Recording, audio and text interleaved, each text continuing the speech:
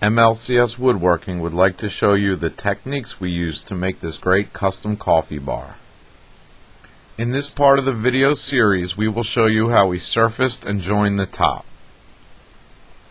These two pieces of maple butcher block countertop that are 2 inches thick, over 50 years old, and were used as somebody's workbench for 50 years or so is what inspired this entire project. You can see the dirt, grime, and wax build up before we start. The first step in this project is to resurface the countertop pieces by planing them. The trick here is to keep the countertop pieces at exactly the same thickness. So alternate the boards through the planer. That way they'll end up the exact same side. I also alternate how I feed the boards through, face up and face down. This way both sides get evenly surfaced and the boards will remain the same thickness. I end up removing about 1/8 of an inch in total lumber thickness to end up with fresh surfaces on both sides. Now that the faces of the board are resurfaced, it's time to move over to the joiner to resurface and square the edges.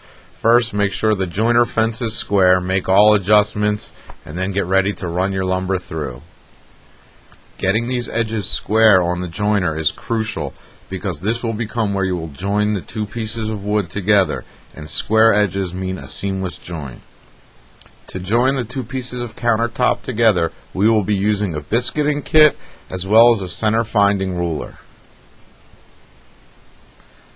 As you will see, using biscuits is a great way to join these two pieces of wood, because when done correctly, not only will it add a lot of strength to the joint, but will keep my boards perfectly flat and level. Using the center finding ruler, I mark the center of my board. This is where I will make my biscuit slot with my 5/32 slot cutter to insert my number 20 biscuits. Now it is time to mark your board. Mark your boards for face up. Also mark the edge you'd like to join, where you'll be cutting your biscuit slot, as well as starting and stopping points for your biscuit slot. Because the countertop will be trimmed down, I do not want to run the slot out of the end. I want to stop a few inches short and give myself room to trim it down. This way there will be no slot showing in the end grain. As long as you are consistent, cutting both boards either face up or face down, and the thickness is the same, the biscuits will join a perfectly level and flat surface. As you can see, I line the entire slot with number 20 biscuits.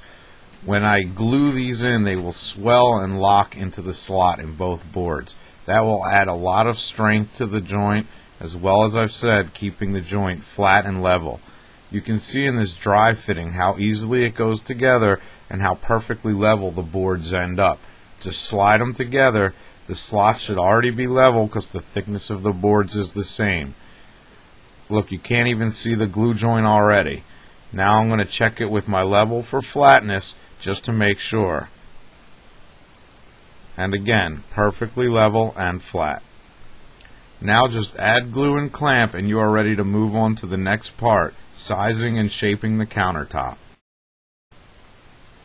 Remember to visit MLCSwoodworking.com for great deals on the products you saw in this video and free shipping on all products all the time, as well as more free how-to videos.